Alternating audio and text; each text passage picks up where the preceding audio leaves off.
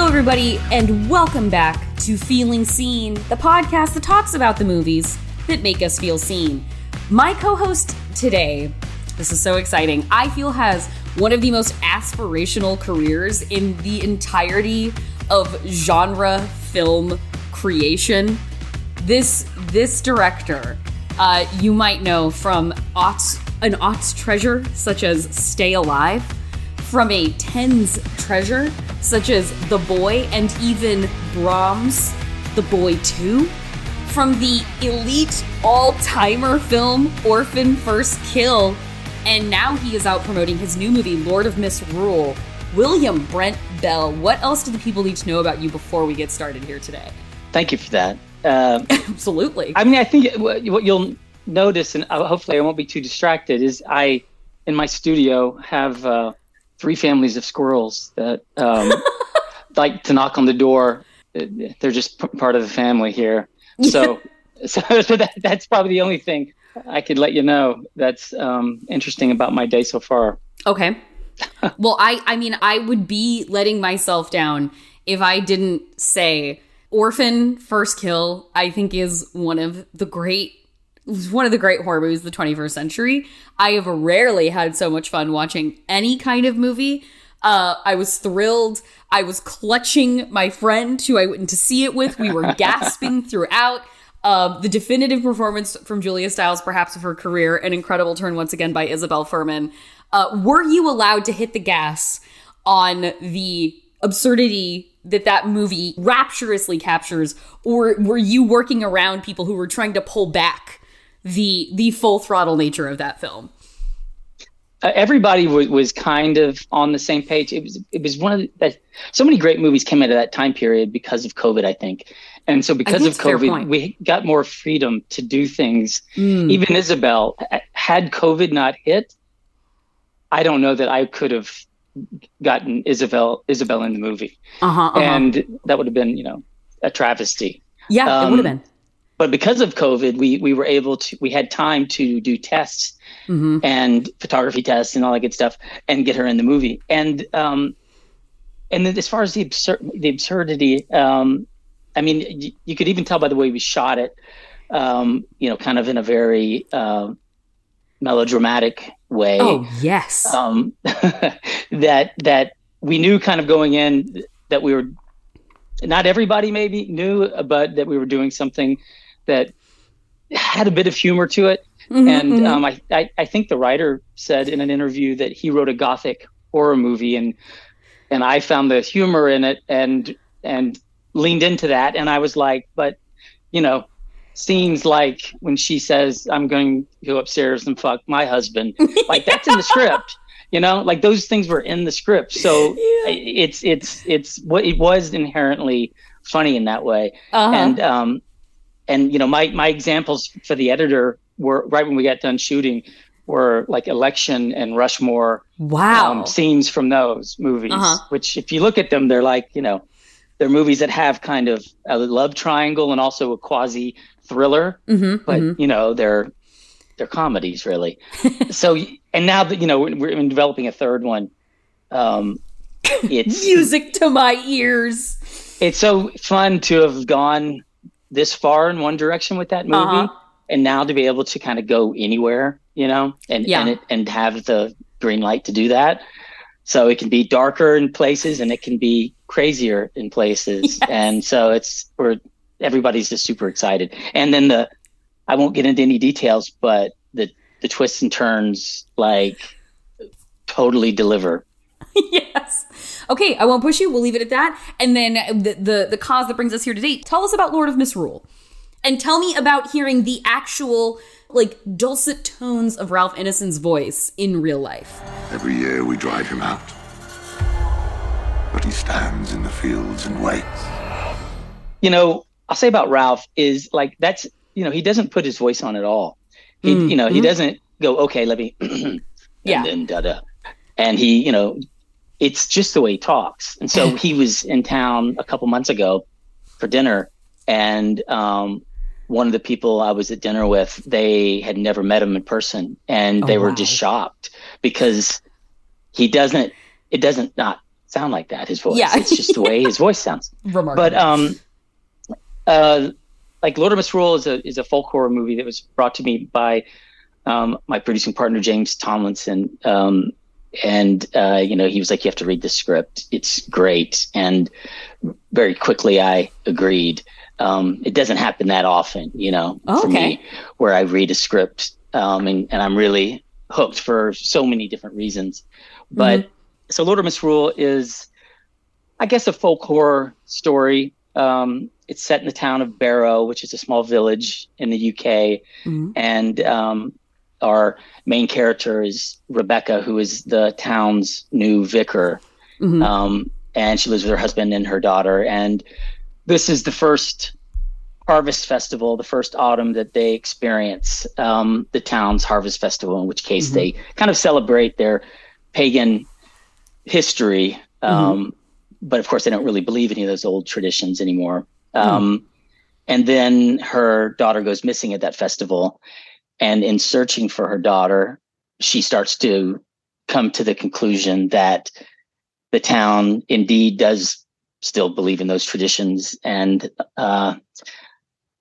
they're not exactly to be trusted. And so she's kind of just forced with the decision of, balancing her faith and just, being a mother. Like what would she do to save her daughter? How far will she go to try to save her daughter? Now, obviously, you are very well known to us as a director of horror cinema.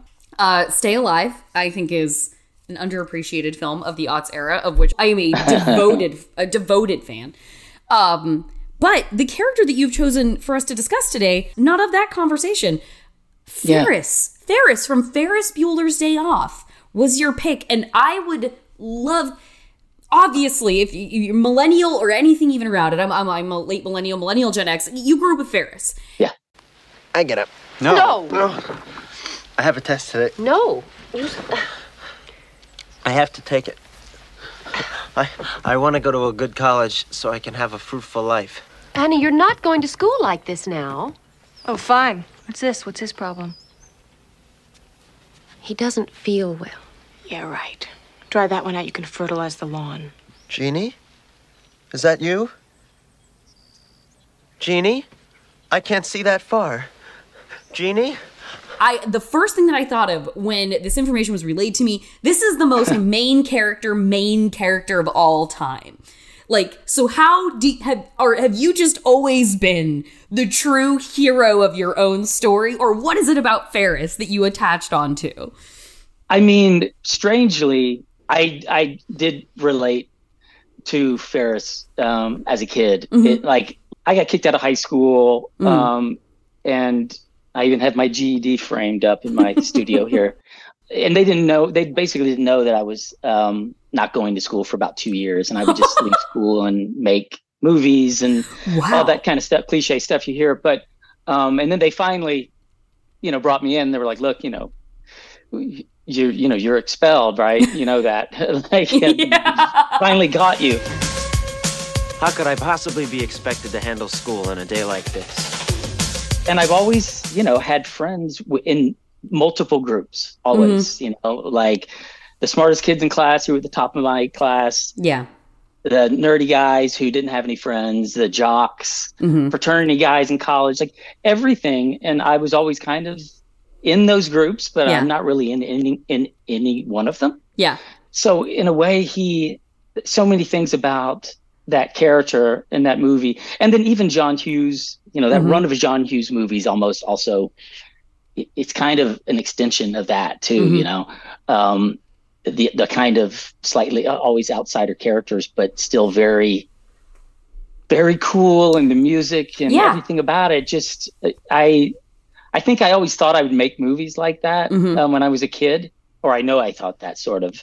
And like you said, he's kind of an ultimate hero, and it's just a movie that's stuck with me, and it's I never get a chance to talk about it, so this is a cool opportunity to bring it up.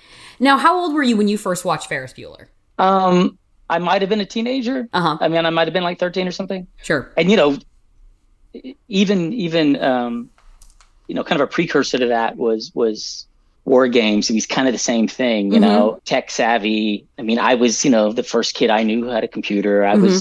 That was my part-time job in high school and elementary and junior high school or whatever, was, you know, fixing parents' computers and just odd stuff like that. So yeah. Matthew Broderick, really a big deal for you at that time. Yeah.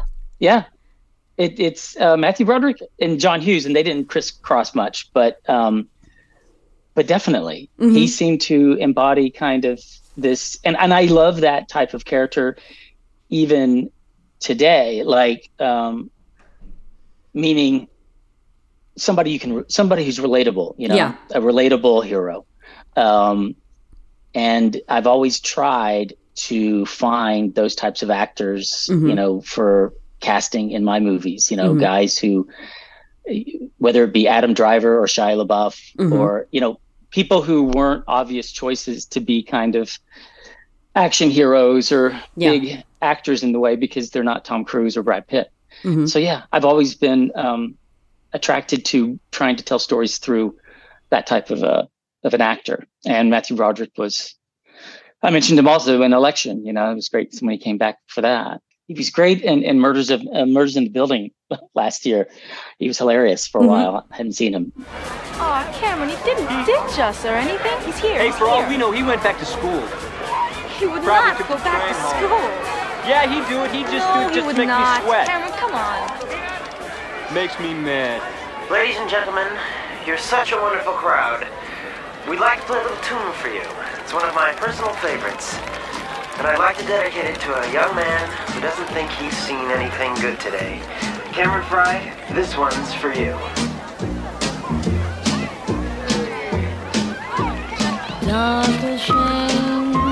Hey! What are you doing? Thank you If you were watching that movie around the time when it came out and you were of like a sort of susceptible age, he was a perfect folk hero for a teenager. Like, he was a perfect mythic figure. And I remember that, like, the thing that I thought was the coolest about Ferris when I was watching that when I was young was that everybody did like him. Like, it didn't, like, everybody was down with Save Ferris. Everybody wanted to make sure that Ferris was okay. And I just thought, like, that was the most aspirational thing to me about him, was that, like, the idea of being someone who, like, could fit in sort of any situation because you can meet people where they are. Like, it's an incredible gift to have. And I thought that was the best thing about Ferris. And it seems like you were kind of one of those people too. Like, I too, like, I have my friends that I ran around with the most, but otherwise, like, I could kind of sit anywhere in the hallway at lunchtime and be okay. Yeah. And, you know, yeah, that one day for him was like the perfect skip day, I guess. And the fun of avoiding the parents, but you know, I forgot what the lady said, but, you know, just that everybody loved him, the dweebs, the jocks, the whatever she said, that funny line. Oh, well, he's very popular, Ed. The sportos, the motorheads, geeks, sluts, bloods, wastoids, dweebies, dickheads, they all adore him. They think he's a righteous dude. Yet in a way, he kind of was coming in under the radar, you know? Yeah. And of course, that movie, you know, and I have projects that lean into this lately, but, you know, the huge dance number, then all of a sudden Ferris Bueller is, you know, in the middle of the Chicago parade or whatever, singing, you know, Beatles. And it was... was that Little Wayne Newton with Donkashun? He did Donkashun, yeah, and then Twist and Shout. Oh, Twist and Shout, That's what it was, right?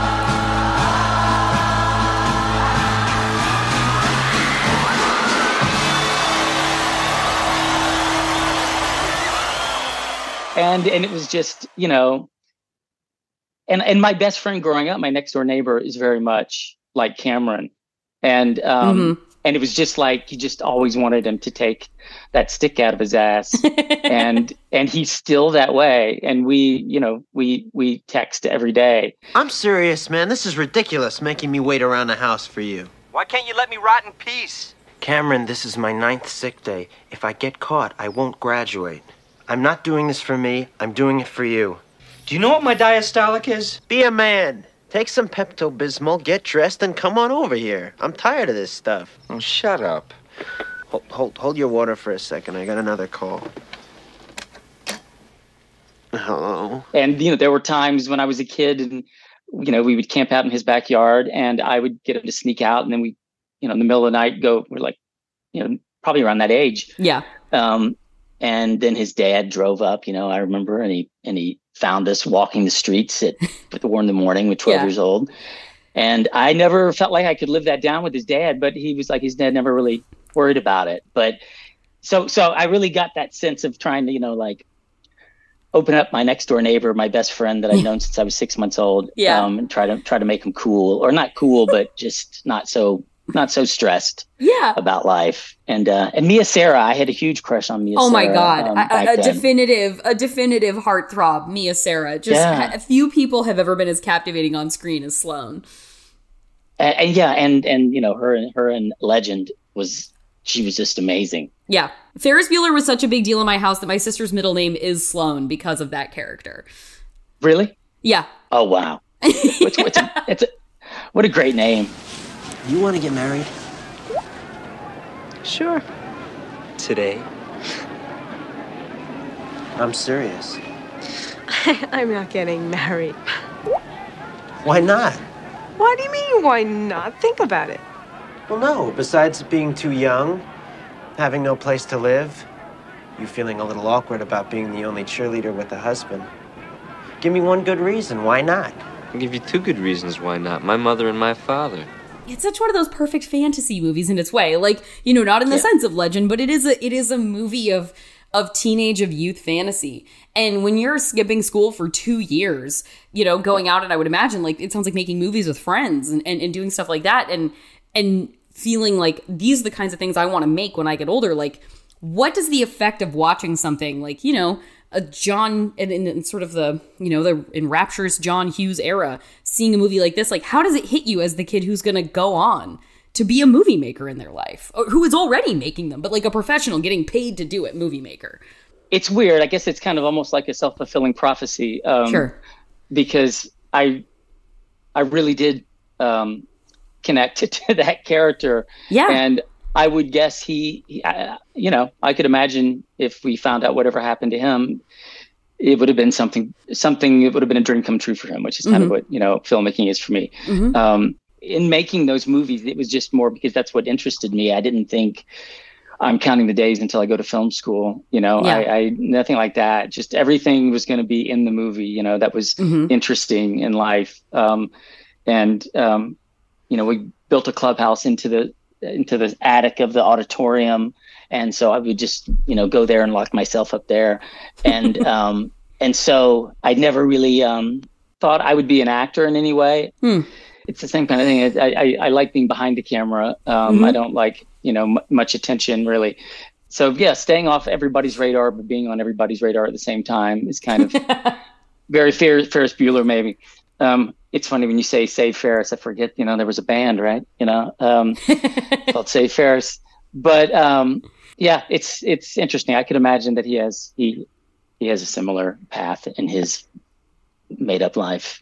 Yeah, I'm just remembering that the principal secretary, like when she's describing all the people who like Ferris, they think he's a righteous dude.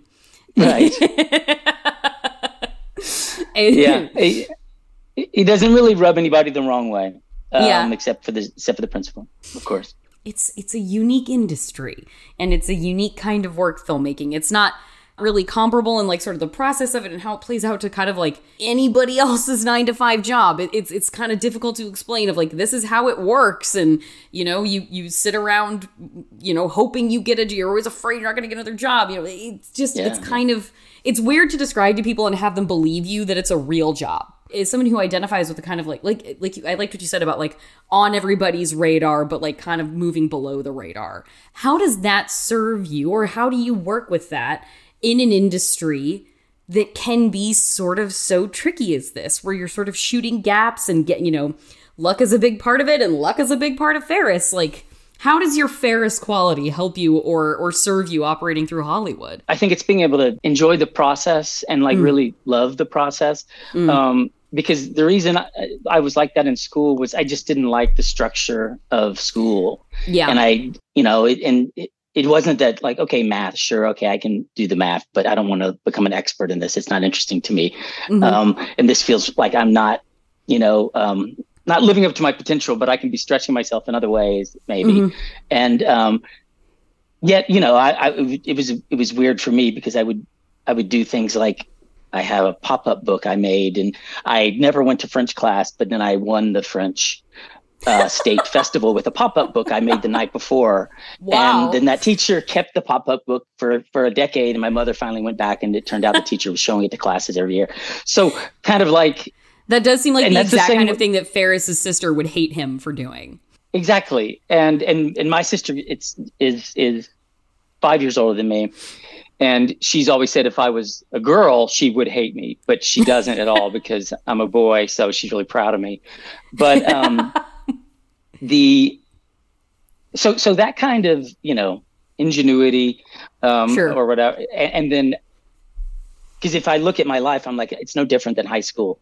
I didn't go to graduation. I didn't do any of the normal traditional things, but I learned a lot. And, and the same thing kind of happened through college. I was outstanding junior at my university, but I didn't even go to school, but I did it because of putting on big concerts and raising money for community service. Wow. And so all that stuff is like, I'm doing things. I'm just not doing normal things. And, and so now this is just like, it's the same thing, it's like cramming for tests or, just doing projects. I mean, that's just, that's what I do all day long. And I don't really look at work and regular life any different, like if I won the lottery, I wouldn't really change anything. And I, that's great. Yeah. I mean, there would be some things I'm sure, but, it's, I still just kind of fuck off and it's just now I'm focused on storytelling in movies and stuff like that, or have been. It really this is I feel like in considering characters now, I feel like Ferris is the dream realized of being a guy in this world who is charming and handsome and street smart in all the ways he needs to be. I feel like you are making the best of being a guy in this world.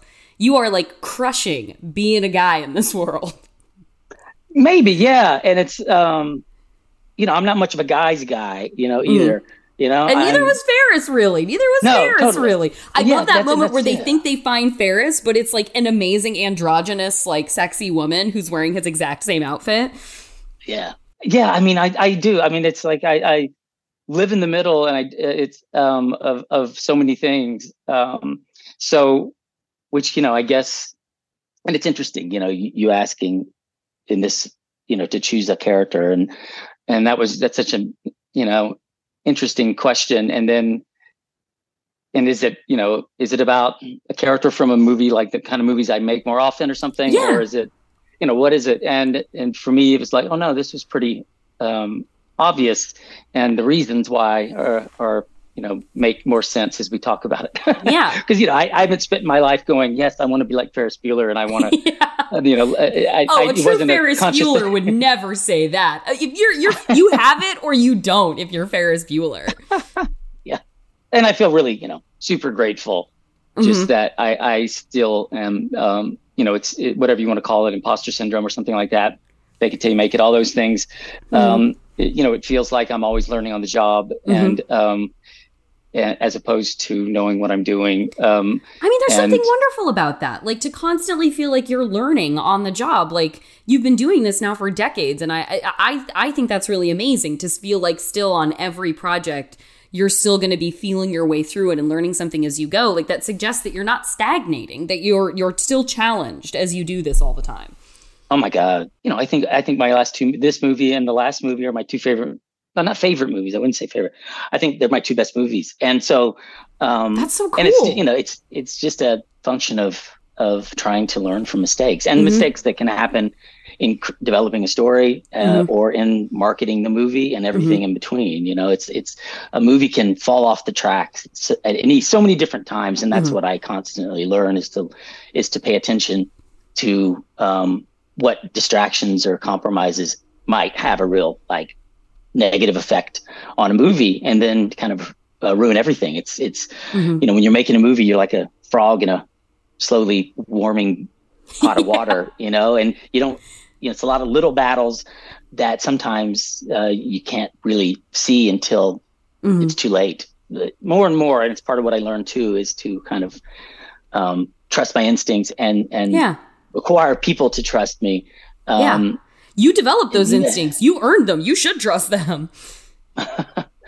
Yeah, I think it was Spielberg or somebody who said that it wasn't until he did Schindler's List that he stopped comparing every shot or every scene to another movie.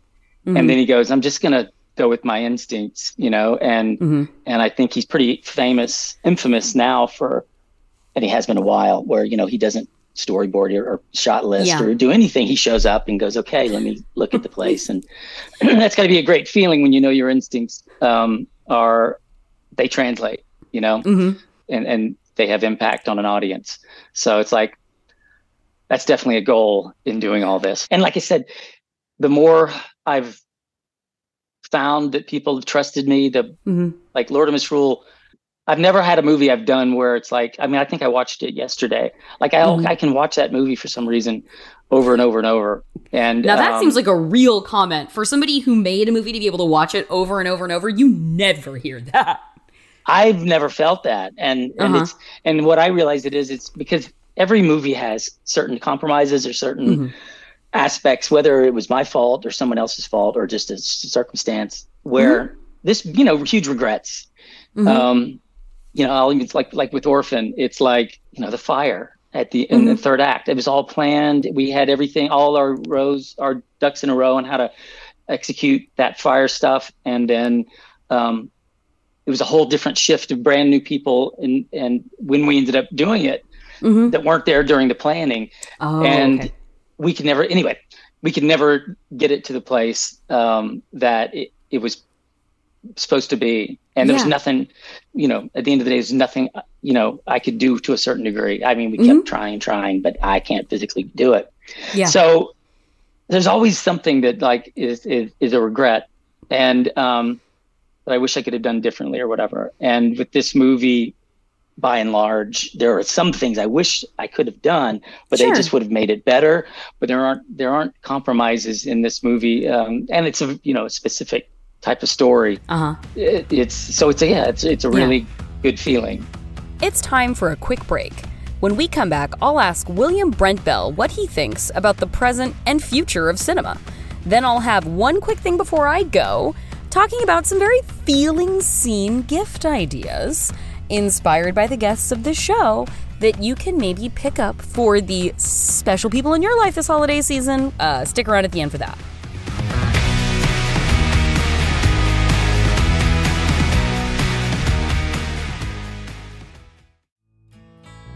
Hello, sleepyheads.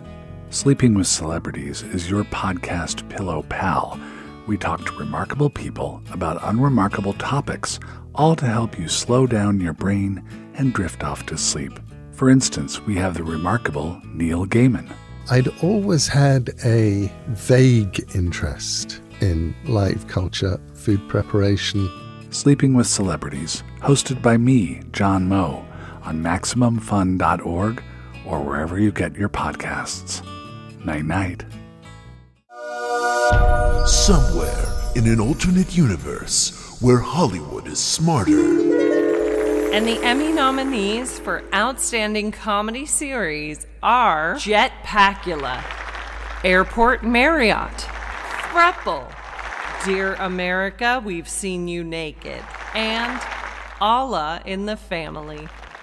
In our stupid universe, you can't see any of these shows, but you can listen to them on Dead Pilot Society, the podcast that brings you hilarious comedy pilots that the networks and streamers bought but never made.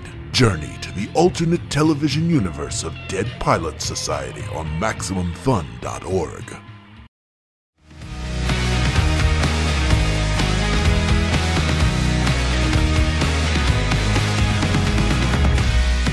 Welcome back to Feeling Seen. This week, director William Brent Bell is feeling seen by the one and only Ferris Bueller. But Bell's own films are in a much spookier vein. His latest is Lord of Misrule, and he also directed Orphan First Kill, of which I am a gargantuan fan, in which former guest Isabel Fuhrman, who is now 26, reprises her role as a seemingly 9-year-old girl named Esther. How about all that? Let's get back to my conversation with Brent.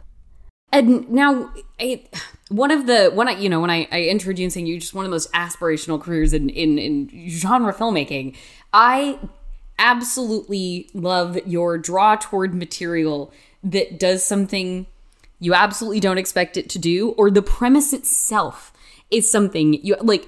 A made 10 years later prequel to a movie that starred a 10-year-old girl, and you're going to bring her back playing the younger version of who she even was the first time around, and fully commit to it. We're not going to half-ass this. We're going to fully commit to it. I'm going to make The Boy, and then you know what? You didn't get enough of Brahms the first time. I'm going to make The Boy 2 Brahms edition. Like, I want to hear about, like, a career of yes and that you have committed to in these movies, and that is like a through line. Regardless of what genre it is, it's still the commitment to yes and. Yeah, I mean, part of it is like a movie is a pretty short story, you know. Mm-hmm. So whether writing a movie or whatever, or making a movie, at the end of 95 minutes, I'm just getting to know the characters usually. Mm-hmm. So sometimes when people talk about sequels and things like that being kind of a sellout, or I don't know any kind of negative connotation, I'm like, well, I don't think the stories, like, I think the best stories are in sequels or trilogies, it's not, sometimes it doesn't always work out, but origin stories are hard. You got to get a lot out of the way in an origin story. Yeah. And if you do it elegantly and you don't get that stuff out of the way, well, then you have a lot of holes that are worth filling up. And that's what's become interesting to a degree. I just haven't had a chance to sink my teeth into it, but with limited series, mm-hmm. which is basically, here's a movie, we're going to tell it over 6 hours. Yeah. And it's like, then you don't have to cram certain mm-hmm. things into a movie that can really feel frustrating and it feels like you're dumbing down a movie for an audience for exposition or whatever. And that's also the fun, is hopefully being able to make stories that are a little more ambiguous, but it just requires a lot of people to trust mm-hmm. in taking a chance. But like, we're developing a third Boy movie and of course the third Orphan movie. And it's, to me, I love the characters. I love those worlds. And if there's something good that came out of one of the stories, great. We'll lean into that if we can. Mm-hmm. But then it's trying to do something different, to subvert expectations, like with the Orphan film. Mm-hmm. Even with this movie, there was someone who compared it to Wicker Man, and she thought she knew where this story was going to go, and she goes, and it totally went somewhere totally different. Mm-hmm. And that was really nice to hear. Yeah, I feel like there's a degree of, it's like M. Night Shyamalan. If it's a William Brent Bell movie, mind the twist, mind the reveal, the surprise journey you're going to take you didn't know you would. And it's, and a testament to so many filmmakers of the last couple of years who have made movies that have, something like Barbarian, that has these crazy twists and absolutely right, hairpin turns. And it just, and I think it was partly due to the COVID of it all, that we got to take some chances in films over the last couple of years that, it's now opened up people's eyes to making more unique movies. I mean, I'm not kidding when I say, like, I constantly learning, and sometimes, unfortunately, something I might learn on Orphan about forced perspective, it's probably not going to pay off in making Lord of Misrule. Maybe I'll get to use those lessons later. Mm-hmm. So the lessons are never immediate. I don't get to but I'm always trying to get better. And so for me, maybe that's my yes and of it all is, and I think anytime when you're making a movie, it's an opportunity to create things, elements, performances, storylines that will live on forever. Mm-hmm. So it's like, let's really take swings, Mm-hmm. and sometimes they'll fall flat and that's, can't worry about it. And sometimes they'll work. And, with Orphan in particular, Orphan First Kill in particular, it's like, if people wanted to call bullshit on her, they could have. It was an easy critique to go, I don't buy it. Okay. Yeah. But just for a second, take a moment and watch the movie and then see if you forgot, that she's, I mean, there's a lot of ways to talk people into it, but I'm like, but that didn't happen. People were fine with it. And then it's like, oh, great. Now we can make 100 of those movies if we want to. Yeah. So taking those chances, it's only when people do it that it pays off.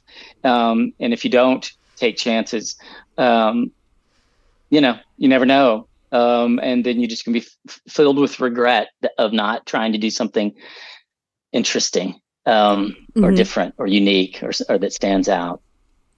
Well, and getting, like you were saying, like getting, like feeling so good about the past 2 movies you've made and being able, having for you a rewatchability of your most recent film, Lord of Misrule, how does that kind of, like you said, Steven Spielberg shows up, he's not even storyboarding.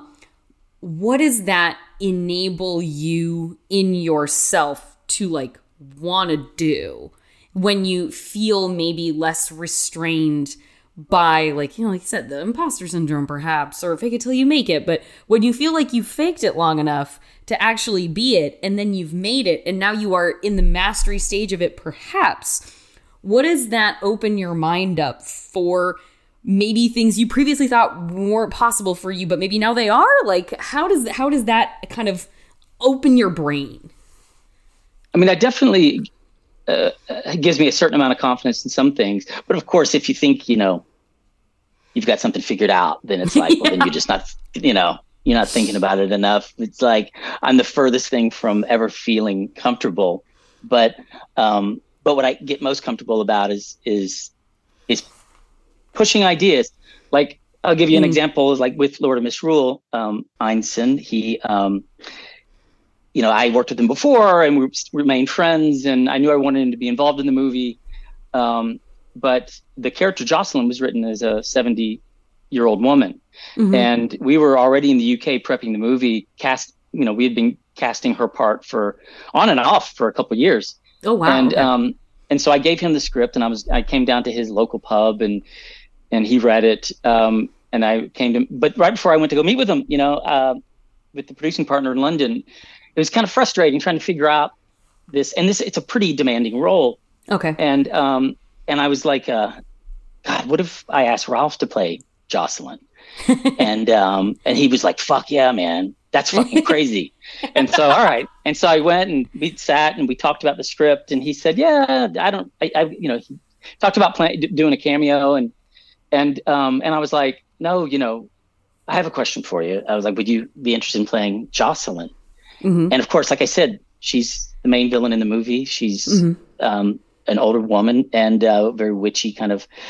And he just was like, oh, yeah, think about that. And then his wheels just started turning. Yeah. And we even were going to change the name of the character, to Jack or something. And we both were like, no, it's Jocelyn. And still to this day, when I talk about Jocelyn, I talk about her as a her. She's still in my mind a female. And then the writer, and the writer was like, I love Ralph, man, but we're shooting in 3 weeks, and now I've got to rewrite the whole character. I wrote this really strong female character, and now I've got to rewrite it. And I was like, no, don't change anything. Don't, it's like, this is just going to be, Ralph's interpretation, but which just gave it, because I personally am not a big fan of writing for any type of person anyway. We're just all people. And so we didn't change anything except for, his description. And, and I called the producers. Were like, okay, so didn't ask their permission other than, my partner at the time. And they were like, okay, yeah. And the crew is all ready to do a fitting for Jocelyn. And now Jocelyn is Ralph. And so that kind of trust that they gave me to do that, and go, nothing is set in stone with the movie. You know, when they say it's a blueprint, like you have to have a really great script and you really want a great shooting plan. But at the same time, you know, being open to different ideas. And was a pretty big idea that changed the complexion of the entire movie. Mm-hmm.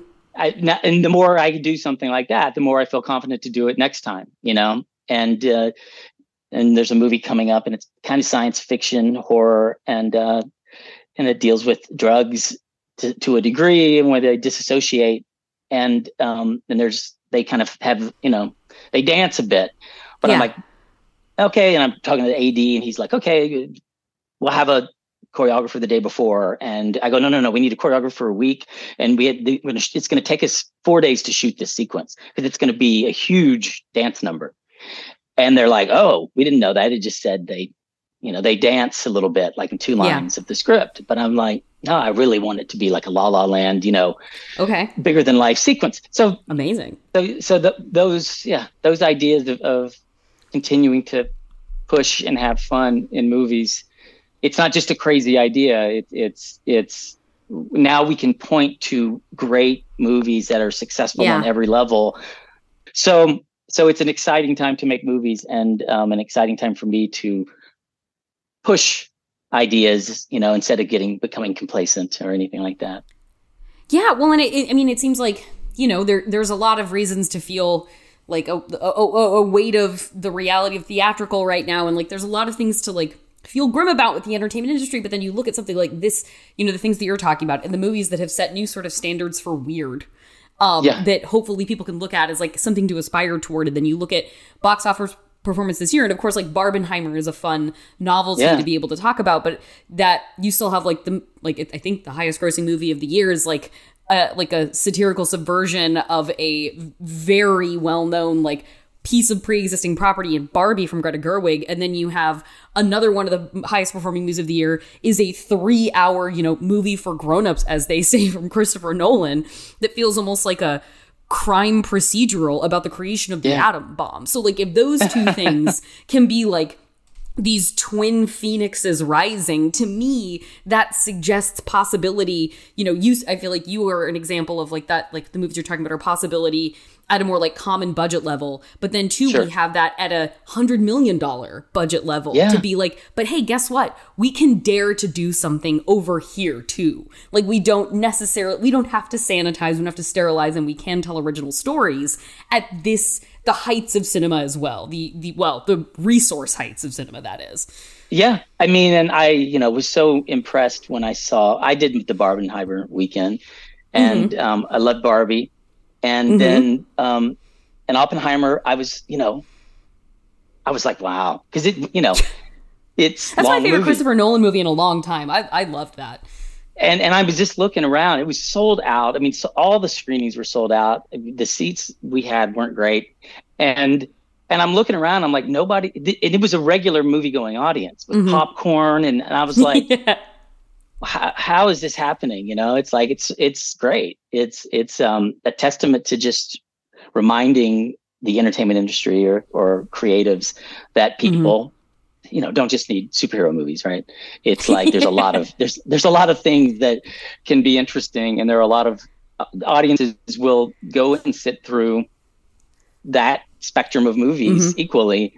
It's exciting, and with luckily for our little genre, you know, theaters still play a big part in it, you know. And I think finally maybe people have you know, it's not horror is back or something, but that it's not just even about movies, you know. It's about Halloween, it's about trick or treat, it's about Universal Horror Nights, haunted houses, immersive theater. It's just movies is one offshoot of people liking to be kind of scared, and so it's that's why I think it stands up so well. I mean, it's a communal experience, of course, but it's just one of the best parts of being scared is movies. But it's one of many ways that people seem to love it. And it's a great place to experiment, which, like you said, I mean, people are experimenting on a huge level right now, like on such big budget levels, which is exciting. And it's always this way, you know, pop culture is always so cyclical. It's pop music, and then it's writer, musician music. And, so this is a cool time to be creative. Well, okay, then that gets into the closing question I wanted to ask you, which is, for you to, I'm so happy to feel so optimistic about making movies right now. And after this, through this conversation, and, compared to, early on in your career, a movie like Stay Alive at the height of the Michael Bayization of horror, the remake machine is in full effect. Again, I am a student of aughts horror. I spend a lot of time analyzing it, breaking it down. But you then, you at that time compared to you now, would you say you have more creative room or more optimism about your creativity now compared to then? Or is it just there are pros and cons to both? How would you sort of set past you and future you in conversation about the possibility of what you can make as a filmmaker? There's that great kind of, it's a quote about taste and about being creative. And it's you have ideas, and it just doesn't always come through in your work, for different reasons. And something like Stay Alive, I love that movie, but there were so many shackles, specifically. And that's a big part of what I learned, were things of going, I need to be, have my hands in the editing, literally edit. And, but then they were like, oh, that's okay. You'll get, they kind of talked me in circles around that. And I'm like, it really does hurt the movie. It's kind of what I was saying about the fire stuff in Orphan. And so, I'm more excited and optimistic in every way now. But I was extremely optimistic and excited then. And sure. Even a movie like that was, was a really big concept, that, it's frustrating we didn't make a game, and we would have been on our 5th game by now, and all that stuff.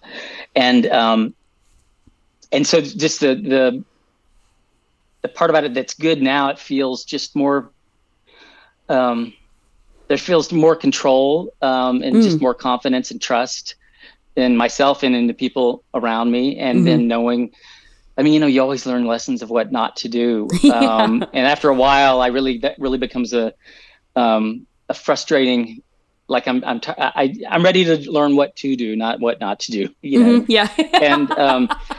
And sometimes it's just process and things that you might not have control over, and going, okay, I need to make sure I have control over that next time. And then I'll make sure I gotta have that handled next time. And so I feel like the things that I like when I say watching my other movies, it's kind of like being cringy, I cringe a lot at them. Whereas these last 2 movies, I don't cringe and as much or at all, really. And some I don't cringe a lot. It's just some. But a lot of those cringe-worthy moments, are things that weren't the intention to begin with. So I know that if I had made A Quiet Place, the studio, the people I worked with at different times would have said, great movie, we love it, let's do this. By the way, they have to talk though, and it's well, the whole thing is, that's the whole thing is there's not going to be any talking. And so it's finding that kind of trust to take swings like that with a movie. And if it was Stay Alive, it would have been no, people, this video game thing isn't just a little tiny piece of the movie. And one day people, and they're they made us cut so much of the game out of it before it was ever finished. And now here we are 20 years later, 15 years later, and on Twitch, millions of people watch people play video games. So it came to fruition. And so it's having the trust of the people around me and then in myself and the team to take those ideas and go, no, if we're going to do this idea, then we really have to go full on and do it. Otherwise it's just, I'm going to cringe about it later or have just regrets, So yeah, that's the conversation between those 2 versions of me, sort of, is just make sure everybody knows to follow through with every idea as best as we possibly can, and just trust that it will work. Well, I am so glad that you, in being able to be more audacious, that you have brought yourself to a place where you can insist upon a Ferris Bueller-esque built out dance number. Go full La La Land in your genre film. It feels like a real coming together moment for the Ferris that you were born as, clearly. And just William Brent Bell, thank you so much for your I have been looking forward to talking to you for such a long time. I'm so grateful I finally got the opportunity to do so. And thank you so much for being with us today. Oh, and Lord of Misrule will be available in theaters and on demand December 8th. So mark your calendars, everybody. Yes. Thank you so much. This was great.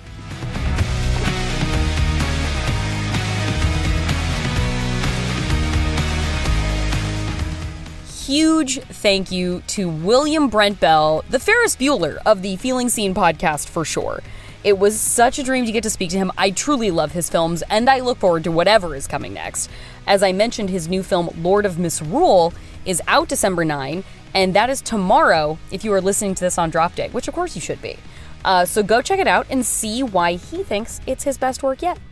By the way, that quote that Brent mentioned at the end about creative people and their taste not always coming through, it's from Ira Glass, and we'll put the whole thing in the show notes. And now, one quick thing before I go.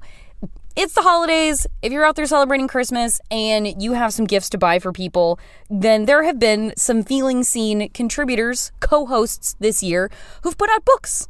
And you can buy books all year long. It's not just the week they come out. You don't have to, it's not just when you pre-order them. So, for example, Manuel Betancourt has The Male Gazed that you can purchase for yourself, for a loved one, stuff a stocking with it. Anna Bogutskaya has Unlikable Female Characters. Kyle Turner came out with The Queer Film Guide this year. And Malachi Moore has Haunted Reels by Dark Matter Presents.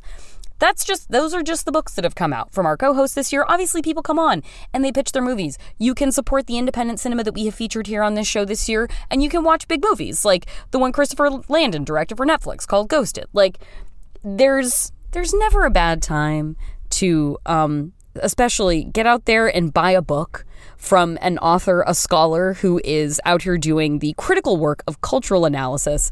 In a landscape where, honest to God, trustworthy information can feel hard to come by, but we stand behind the people who are publishing, who have come on Feeling Seen, and hey, I'm sure they would love it if you put their work out into the world, and you know what, I bet you would love it too if you read them.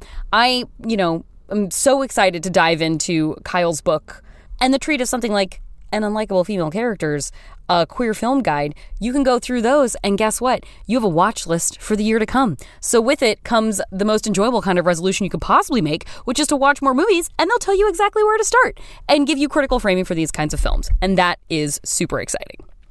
And that is also, in addition to the excitement, that is our show. And guess what? If you love Feeling Seen, you can now let the world know with some new merch. We also have merch as well. We have little things that we sell. We just added a whole bunch of really cool, canonically queer stuff to the Max Fun store. It isn't too late to make an order for a holiday gift. Even your loved ones who don't listen to the show, I'm holding you responsible for that not being true, would still look pretty awesome in a canonically queer muscle tee, right? Any muscle tee I wear is canonically queer because I'm queer, and that makes it canonically so. And you can find all that at maxfunstore.com. You can follow us on Instagram and Twitter at FeelingSeenPod, or send us an email at feelingseen@maximumfun.org. If you want to follow me, I'm JorCrew on Twitter. Our theme music is by Andrew Eben. The show is produced by Marissa Flaxbart. Our senior producers are Kevin Ferguson and Laura Swisher, and this is a production of Maximum Fun.